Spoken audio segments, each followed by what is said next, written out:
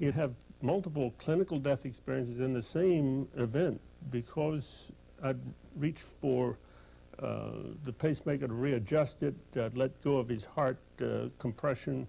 He'd flatline once more, convulse, eyes turn up blue, sputters, convulse a little bit. But he start him up again, just like your viewer can. It's easy. He wasn't any more hair on end, wild, fighting me off. What are you fighting me off for? We were asking him, what, there's fire down there? You say you're in hell? Tell us about it. So we were interviewing him during the resuscitation. But this prayer got him. He had some sort of a religious conversion experience on the floor. He wasn't afraid anymore. Yet he still had these convulsions, death, quiet. The strange thing, saying this make-believe prayer to keep him away from me, backfired and got me too. That's why I'm on your program. That's why I wrote the book. It's a compelling thing.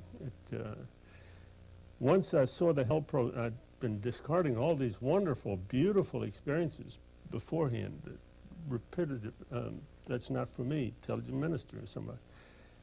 And then I started collecting the negative cases. In fact, I concentrated on.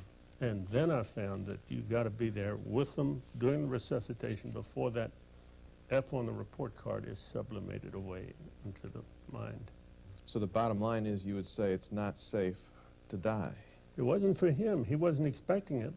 And you're not supposed to die on a treadmill, 1 in 5,000. That was it. Okay, we're going to talk about the implications of all these experiences, what they mean, but the fact is, let's get some more. Nancy, as President of International Association for Near-Death Studies, you are now starting to catalog some of these experiences as well. You've got over 50 in your paper here. The question is, what are you seeing? Well, we're seeing that there is no one type. We see three.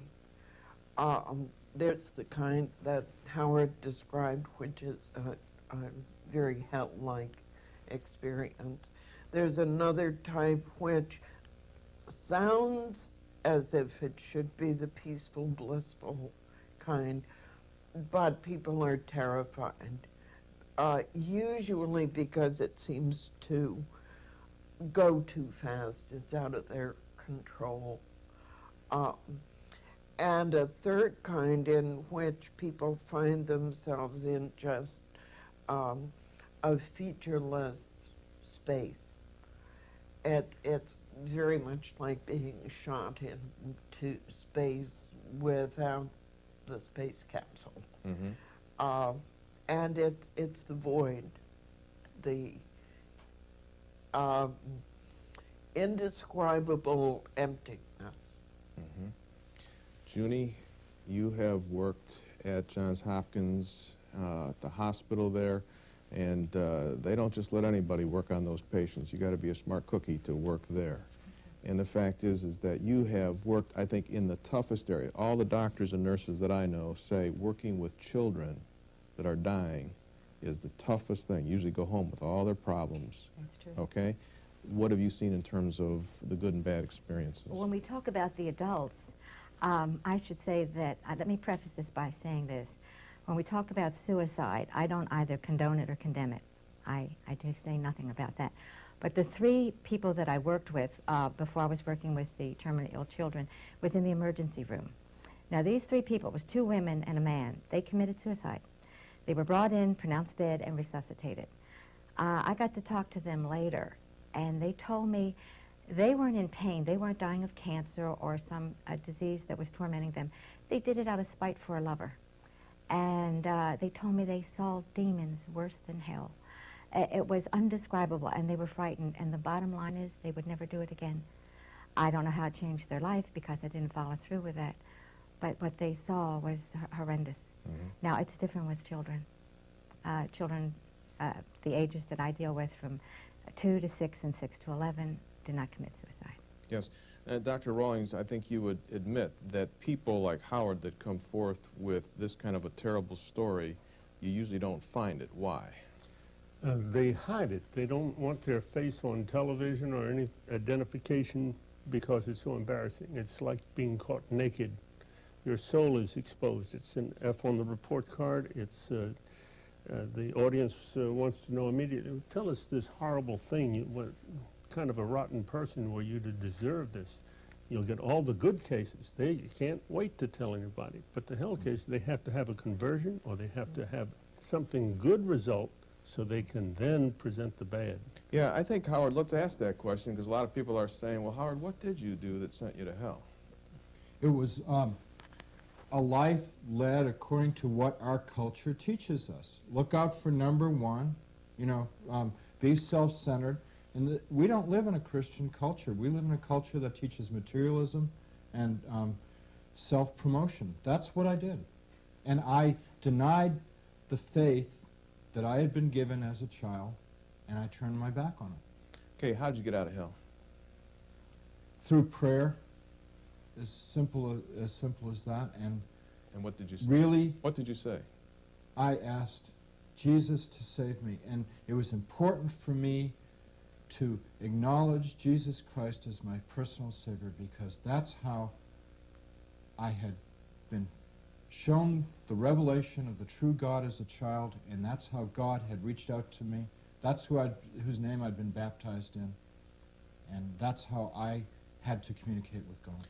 Dave Hunt, we've only got about 30 seconds left, and you know, you've written books that have sold a couple million, maybe 3-4 million copies of your books. And the fact is, when you write to these people, if they were to ask you, hey, I don't want to experience what he experienced, I don't want to go to hell, I don't want to experience that now or any time, what advice would you give them not to go to hell? Well, you're going to have to do exactly what Howard did, call upon Jesus to save you. And somebody says, why Jesus? Why not Buddha? Why not Muhammad? Why not somebody else? Because none of them did what Jesus did. He is God who became a man to die for our sins. He's the only one. Buddha said, don't come to me with your sins. I got my own to worry about. Don't follow me. I don't know the way. Jesus said, I am the way. He made claims nobody else made. He did what nobody else did, and he rose from the dead, and he's alive, and you just can't escape it. There, he said, I am the way, the truth, the life. Either he's a liar, or he's what he said he is. And Howard called upon him, and that's the only way. All right. Hope that you'll join us next week, because we're going to talk about the implications of both the good near-death experiences as well as the implications of the bad experiences, and I hope that you'll join us.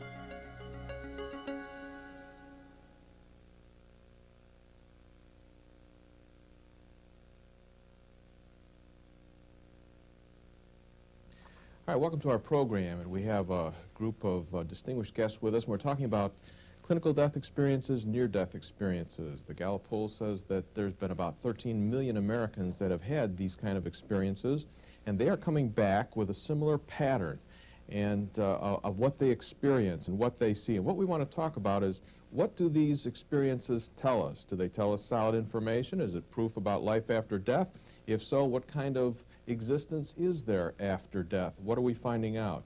And Nancy, start us off with the characteristics. What is the pattern that these millions of folks that are having these clinical and near-death experiences, what are they coming back and telling us? Not everybody will hit all of these, but characteristics include the feeling of being out of the body. There may be movement through a tunnel or space, encounter with a light, which is not just visible light, but a radiant, loving presence, or, as a corollary, the absence of that light, which may be perceived as a very deep and often unloving darkness. Presences, review of one's life is very common. And then a return with life-changing after effect. I mean, the experience is so powerful that whatever the kind of experience, it has the ability to make people's lives different. Dr. Maurice Rawlings, we already covered this in one program, but what if somebody looks at Nancy and looks at the rest of us and says, hey, it's nothing more than what your mind is giving back to you, just like in a dream? Why is it more than that? One is life-changing. It